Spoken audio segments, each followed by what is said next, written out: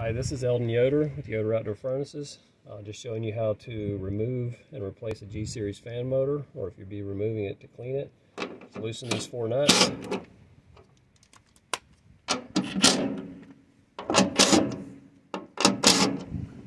Rotate, unplug, take it out, and there you go. Okay, so now I have these motors here from various year models here on the table. This is a G4000 fan motor. You have there's basically 3 parts. You have the motor, the mounting plate, and the wheel. The wheel is attached with a square set screw there that clamps on the flat side of the shaft.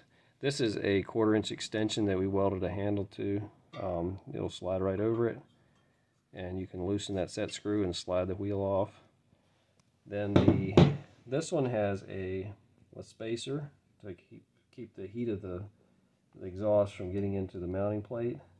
And then behind the spacer, I just took this one apart so you can see there's going to be 4 nuts on the studs on the motor that you would remove, and then the mounting plate comes off and you have just a bare motor. These motors I have the plug already put on them. There are some variations though on older year models. That's the current style. This style here was from about 2017 to 19. Same concept. This is a G200 fan wheel. Has the same square head set screw fan wheel mounted on the shaft.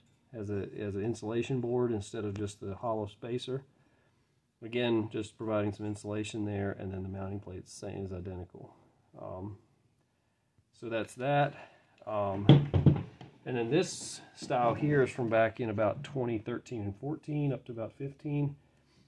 Basically the same thing, except there's some fiberglass, like a blanket or a ceramic blanket insulation with a double plate, and it isn't slotted. If you can see on the old ones, the newer style, they're slotted, so you don't have to take the nuts off. This is just a straight through hole, so you do have to remove the nut and pull it straight off the studs on where you mount it there. One thing also to keep in mind on a lot of the year models, like let me show you on this one, in about the 2017 through 19 models, had an air vent that came up against the back. This stud here where they would have mounted the capacitor on, that stud will have to be shaved off with a grinder so it doesn't hit the vent that comes up against it when you close the back door.